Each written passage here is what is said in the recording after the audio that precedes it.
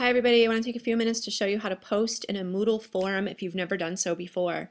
So remember, you want to look at your session overview, which has all of your due dates, and we've tried to stagger those so they're not all due at the same time, but we want to make sure we have time for people to reply to each other.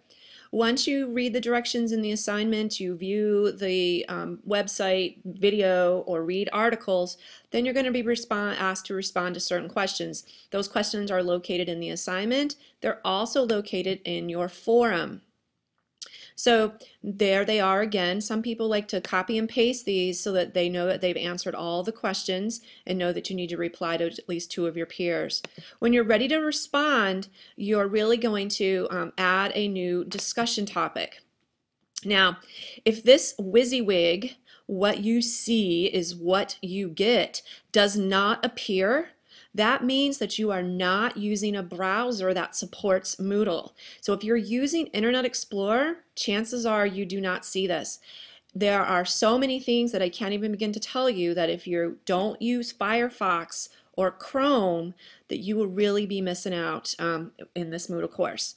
Now, I do not suggest, I just really find that if you try to start your answer here in the text editing box, that if you take a long time to complete your answer and you go to post at the bottom, you could potentially lose your work and your back button will not get it back. I promise you, I learned this myself when I was taking my first online Moodle course.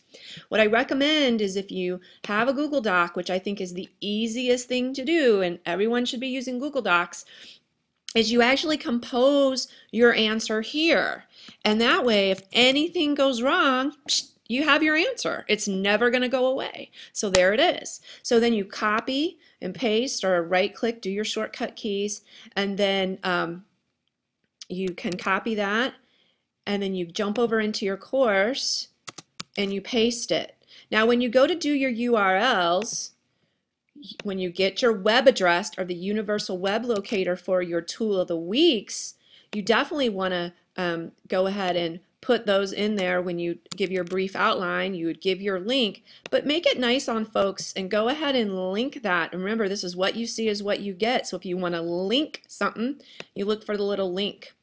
You just put the link right there.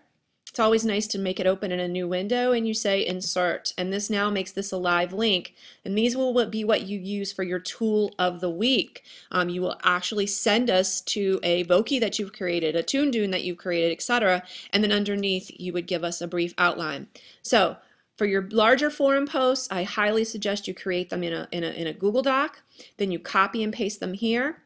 The other thing I want to point out to you here is you really want to make sure that you toggle I don't want email copies, otherwise your email box will blow up. All right? You don't have to click mail now, just go ahead and post to forum. All right? I hope that helps.